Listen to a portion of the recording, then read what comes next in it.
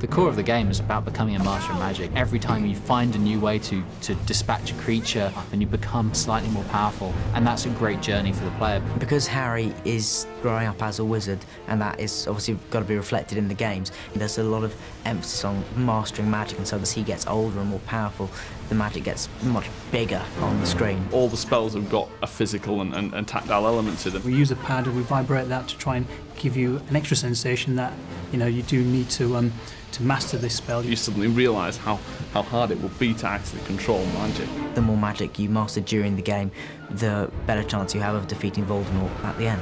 It's using magic as sort of wizards and witches would use magic to manipulate the world, to actually explore that world. Mastering the magic is kind of mastering the game.